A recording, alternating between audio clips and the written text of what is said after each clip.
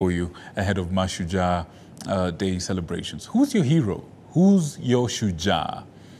Whatever answer you have, feel free to share it with me, but more importantly, share it with that person if they're still living. Now, the government, through the Ministry of Lands, Public Works, Housing and Urban Development, has sent a stern warning to individuals and entities who have encroached on public land to vacate immediately or face forceful eviction. Lands Cabinet Secretary Alice Wahome warned that the government will be keen to bring to book lands fraudsters or masqueraders or people masquerading to be landowners across the country upon investigations by relevant agencies. And as Mike Kagwongo reports, Wiper Party leader Kalonzo Musyoka, who has been adversely mentioned by a section of UDA legislators as allegedly the biggest beneficiary of the sale and distribution of the Athi River Portland land, has filed a case to halt the ongoing demolitions. Let's take a look at this story by Mike Kagwongo. Barely 2 weeks in office, Land CS Alice Wahome has come out guns blazing to illegal occupants of public lands across the country.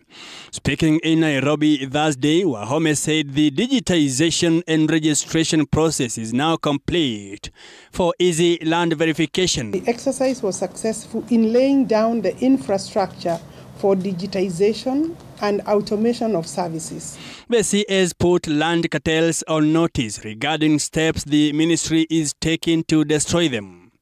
Wahome highlighted that atrocities conducted against victims of East African Portland Cement Company land eviction were unfortunate and should now serve as a warning to Kenyans falling for scams by land brokers and cartels. By claiming that Lands Ministry does not enforce demolitions, Land Principal Secretary Nixon Correa separated the ministry from blowback from the recent wave of demolitions that had infuriated Kenyans. Portland management had, however, highlighted that the government executed the process with their approval. We ourselves from East African Portland and the government effected the eviction. We don't enforce demolition or other enforcements in relation to access to land. That is the function of the owner of the land, of course, in conjunction with the security operators. Wahome affirms that the ministry has confirmed and verified that the over 4,000-acre piece of property in Athi River belongs to East African Portland Cement Company, at the same time distancing her ministry from the controversial evictions. The ministry also rolled out compensation to affected individuals, arguing that the land company that duped unsuspecting buyers should be held culpable. Therefore, once you produce the people who did the selling, then those people should be made to compensate the persons who have been evicted. With the backdrop of the East African land demolitions and Kibuye land grabbing saga in Kisumu, CS Wahome says more crackdowns are yet to unfold. Any person on public land must start preparing to vacate with immediate effect or as soon as possible, because we are coming to recover public land.